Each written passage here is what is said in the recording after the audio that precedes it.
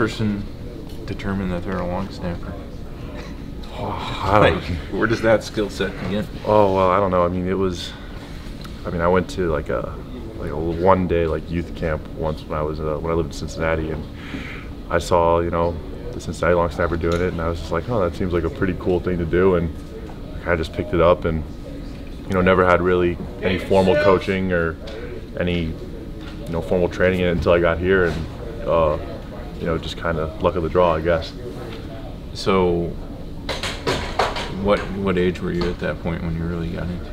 I think I was a sophomore in high school when I really started to see that I could have some type of future in it, and I was pretty good, and it was something that I liked to do, and it was something I was good at, so it was just something that came about.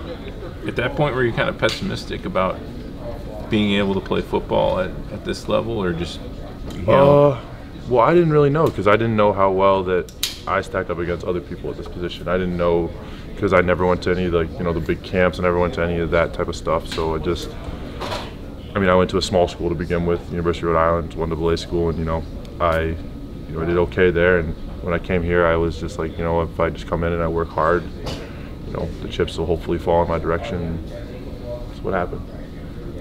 What was the process that led you first to Rhode Island and then down here? Well, I was when I went to Rhode Island, I was able to play football and basketball there. Okay. So that's what I did, and that was the reason that I went to the University of Rhode Island first. But then, my dad is the volleyball coach here, and I called my dad. I was like, things aren't really going well here, and things aren't, the way I thought they would be. So, is there any way that you think I could, I could make it down there? And he said, yeah, just send your stuff to Casey Smithson at the time, and sent it to him, and they, allowed me to come in for a tryout, and I did well enough, and here I am. Was it too hard balancing two sports, or what were the challenges? Oh no, I loved it.